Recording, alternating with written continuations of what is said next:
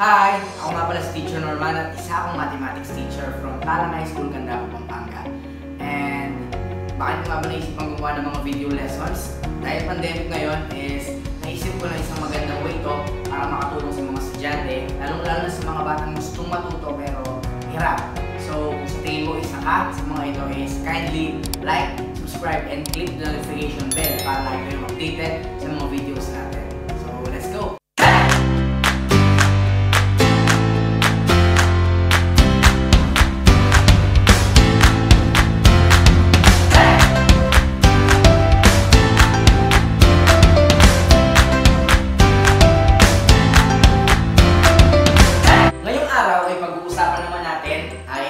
Sa midline theorem of triangles. At pag-uusapan din natin yung solving a problem using the midline theorem. So bago tayo mag-solve, syempre kailangan natin malaman ano nga ba talaga ang midline theorem. So ito yun. Midline theorem. Ang definition niya is the segment that joins the midpoints of two sides of a triangle is parallel to the third side and half as long. So, parang yun yung magiging formula natin to find the midline of a triangle. Tingnan pa natin ang mabuti. Ito yung given na figure natin, which is triangle ABC, and we have a midpoint of AB, which is D, and the midpoint of AC is E. So, mabigay tayo ng example para malaman natin kung ano ba talaga ang midline theorem. In a triangle GAD, R and E are the midpoints of GA and GD respectively. So, ang midpoint daw ng GA is point R. Ibig sabihin, hinati ni point R si GA. Next, ang midpoint ng GD is point E. Same nung kanina. So, complete the following statements. Sabi niya, RE, yun yung midline natin, is equal to 1/2 AB. Naniniwala ba kayo na yung measurement ni RE is kalahati ni AB? So, yun ang sinasabi niya rito. RE is equal to the 1/2 of AB. Next is GR is equal to AR. Sinabi ko nga kanina sa inyo, si line segment GA or GA is nahati siya sa point R. Hinahati ni point R again si GA. So, ang nangyari, GR is equal to AR. GE is equal to DE. GE is equal to DE. So, same lang nangyari sa number 2 natin. Hinati ni point A si GD. So, nagkaroon tayo ng GE is equal to DE. Example natin is in triangle WTC, A and H are the midpoints of WT and WC respectively. So, same as yung binigay ko kanina.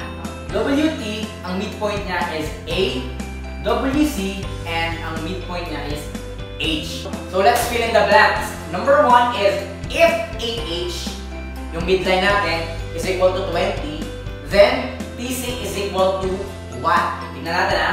Ang sabi niya kanina, si AH daw is 1/2 ng TC or yung base natin, which is the line parallel to the midline. So ibig sabihin daw, ang kalahati ni TC is equal to the AH. Kung babaliktarin natin, ganito siya. Ang doble ng AH is yun yung equivalent ng TC. So sa tingin nyo, anong answer natin? The answer is 40 kasi dinoble natin si AH. Number 2 is if TC is equal to 18, then AH is equal to what? Kabaliktaran naman to. So ang TC, ang base natin, ang given, which is 18. Diba ang sabi niya, ang equivalent ng AH or yung midline natin is kalahati ng base natin, which is TC. So, if you are going to solve this one, 18 divided by 2 is equal to what? The answer is 9. So, ang midline natin is equivalent to 9. Number 3 is if T8 is equal to 7, then TW is equal to what? So, di ba ang sabi natin, WT is meron siyang midpoint which is A. So, ibig sabihin, hinati niya yung WT sa dalawa. So, ibig sabihin, TA and WA are congruent. Kung bubuuin natin yan, 7 plus 7 or 7 times 2 is equal to what? The answer is 14. 7 times 2 or 7 plus 7 is is equal to 14 kasi nga congruent sila. Yan ang midline theorem. Next is number 4. If WC is equal to 8, then WH is equal to what? Parang kabaliktad naman siya ng number 3 kanina. Ang kanina given is yung kalahati. This time given yung buo which is WC. Ang hinahanap yung kalahati which is WH. So simple, ang answer natin is 8 divided by 2 is equal to 4. So ang WH natin is equal to 4 as same as the CH. Number 5 is if WA is equal to 5 and HC is equal to 6, then TW plus CW is equal to 22. Ang sabi niya dyan. Bakit? Tingnan natin. So WA is congruent to TA. Yan ang sabi ng midline theorem. Next, HC is equal to HW. Yan din ang sinabi ng midline theorem. Ibig sabihin, TW is equal to twice the WA. Yun ang given natin, which is 2 times 5 is equal to 10. So meron na tayong TW. Next, doon naman tayo sa kabila which is the CW. CW is equal to 2 times the HC. CW is equal to 2 times 6, given as 6. So the answer is CW is equal to 12. Kaya natin nakuha si 10 plus 12 is equal to 22. So yun yung mga basic na dapat malaman sa midline theorem. So next is mag-i-involve na tayo ng X. Yes, mag-i-involve tayo ng X kahit ayaw natin. So let's move on. X ang involved natin or any variable pero madalas na ginagamit is si X talaga. Madalas gamitin talaga si X. So in a triangle M and T, O and H are midpoints of M8 and MT respectively. So given natin, si OH or the midline is equal to 2x minus 3. And our base, which is NT, is equal to x plus 9. So gagamitin natin yung formula na diniscuss natin kanina. So tingnan natin. Ang tanong is, how long is NT? Yung base ang hinahanap natin. So ang magiging formula natin is OH, which is the midline, is equal to the 1/2 of the base, which is NT. Ganun kasimple. Next step is ilalagay lang natin yung mga value doon sa given. Sa OH, 2x is equal to 3, and sa NT, x plus 9. Next is mag-cross multiplication tayo. Si 2 mapupunta doon sa kabila, which is magiging ganito siya. So 2 multiplied by the quantity of 2x minus 3 is equal to x plus 9. Next step, we will distribute 2 to 2x. The answer is 2 times 2x is 4x. Next, 2 times negative 3 is equal to, the answer is negative 6. So the next step is, we bring down lang natin yan. So 4x minus 6 is equal to x plus 9. Tandaan natin yung steps para hindi tayo malito at alam ko na alam niyo na to. Next step is we will combine like terms. Yung mga magkapamukha, pagsasamahin natin. And yung magkaparehong may x and yung constant lang. Ito yung ginagawa ko para hindi ako malito kung sino ba ililipat ko. Tingnan natin ha, si 4x at si x, magkamukha yan na merong variable x. So, iniisip mo kung sino ililipat mo. Ang ginagawa ko is yung mas maliit na value is nililipat ko dun sa mas malaki. Para yung lumabas na answer is positive siya. So, ang nangyari is pumunta sa kabila si x. Kanina positive siya, ngayon naging negative na siya. Next is, syempre pagsasamahin natin yung mga constant natin, which is 9 and negative 6. Si 9 mag-i-stay lang siya doon, iniwan siya ni x, pumunta sa kabila. And ang mangyari, si negative 6 lilipat sa kabila ng ibang bahay and naging positive siya. So ang nangyari, yun nga, di ba? Naglilipat-lipat ka, parang ngayon sa sitwasyon natin ngayon. Kaya stay at home lang tayo pag pumunta ka sa ibang lugar, baka sakali maging positive ka. Huwag naman sana. 4x minus x is equal to 9 plus 6. Ang nangyari is naging 3x is equal to 15. So, ang gagawin natin dito is kailangan ma-cancel yung numerical coefficient ng variable x natin. So, ayun na nga, 3x divided by 3 is equal to 15 divided by 3. Ang answer natin is x is equal to 5. Ito yung palagi kong sinasabi sa mga estudyante ko. Paano mo malalaman kung tapos na yung equation natin? Malaman mo lang yung halaga ni x kapag wala na siyang kasama. Si x wala na siyang kasama. So, ang halaga niya is 5. Ganun lang kasimple.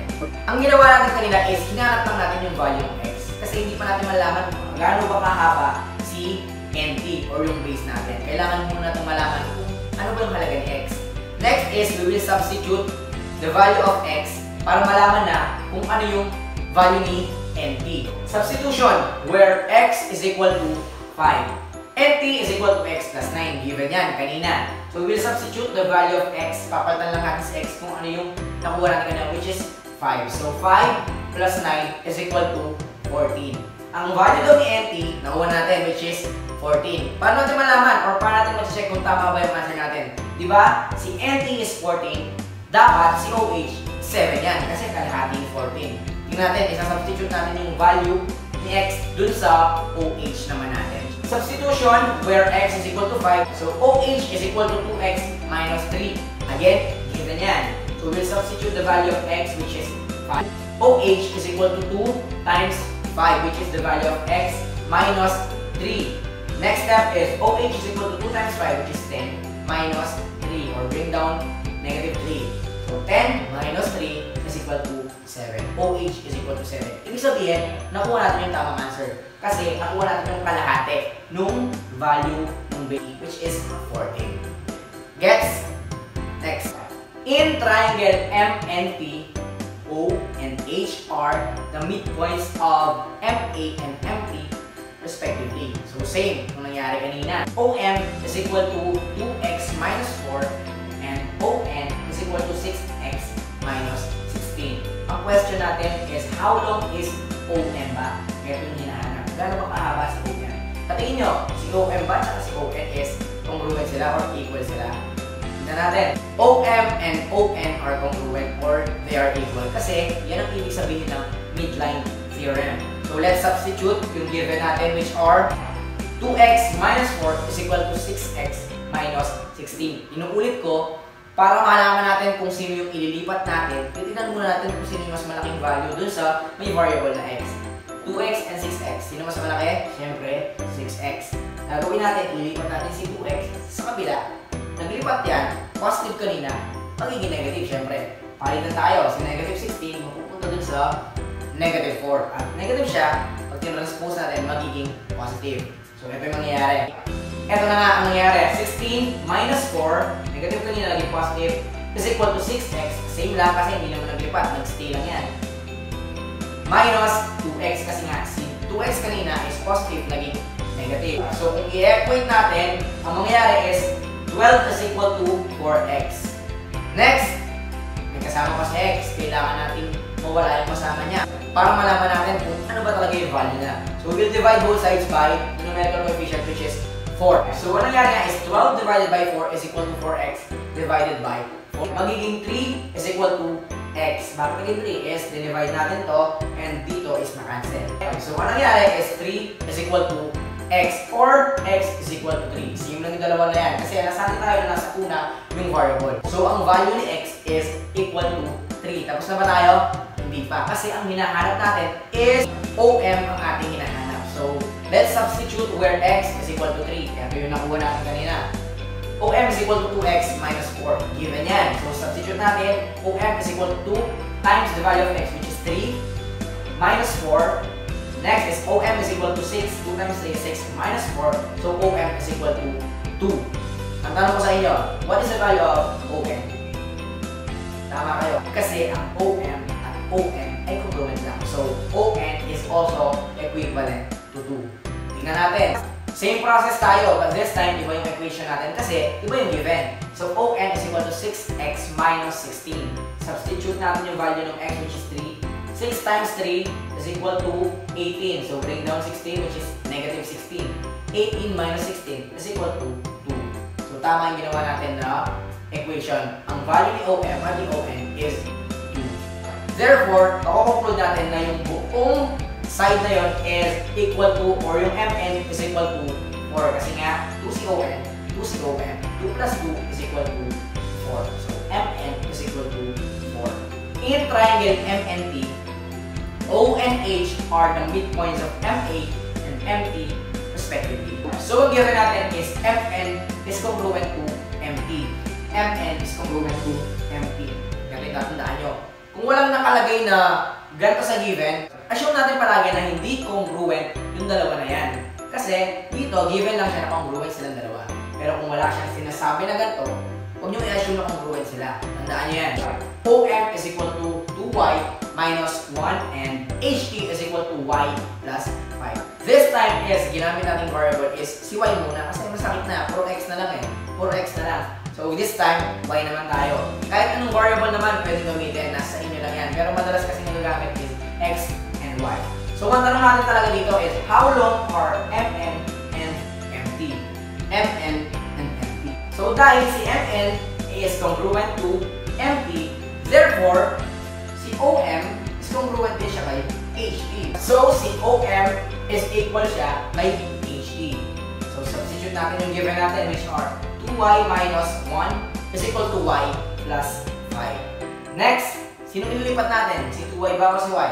Siyempre, yung mas maliit na value. So, si y, positive, nilipat natin, naging negative y or nag-transpose tayo. Next, na-transpose din natin si negative 1. Nilagay natin siya sa kamukha niyang constant which is yung 5, negative 1 naging positive. So, kung i-equate natin yan, magiging y is equal to 6. So, the value of our y is equal to 6. So, hindi pa tayo tapos. So, we will substitute where y is equal to 6 which is yung nakuha natin kaninang value. OM is equal to 2y minus 1. Given yan. So, substitute natin yung value ng y which is 6. So, 2 times 6 minus 1. 2 times 6 is equal to 12 minus 1 is equal to 11. So, the value of OM is equal to 11. So, dapat kung congruent si OM at si HT, ang makukuha natin kay HT dapat is 11 din. So, ang question talaga natin dito is how long are MN and MT? So, OM is equal to 11. OM is equal to 11. Ang hinahanap natin is si MN. Isn't it? Ang midpoint natin dyan is O. So, ibig sabihin, ang value ng MO is also the value of MO. So, mangyayari para mahanap yung buong side natin, Mn is equal to 2 times the value of OM which is 11. 2 times 11 is equal to 22. So, dahil congruent nga si Mn at si Mt, so dapat ang makukuha natin kay Mt is also 22. So, ang nakuha natin kanina is Mn is equal to 22. At dahil sabi niya kanina, Mn is congruent to Mt, therefore, Mt is also equal to 22. So, doon na matatapos yung discussion natin about the midline theorem. So, that's all for today, guys. Sana marami kayong natutunan sa mga diniscuss natin about the midline theorem. And alam ko na makakatulong ko sa inyo ng malaki para maka-cope up sa mga topics na sa tingin nyo hirap kayo. So, kung hindi ka pa nakapag-subscribe, mag-subscribe ka na. I-like mo na and click mo na rin yung notification bell para lagi kang updated sa mga bagong videos na i-upload ko. Basta tandaan nyo, walang bagay na mahirap. Pag gusto mo, paghirapan mo. God bless.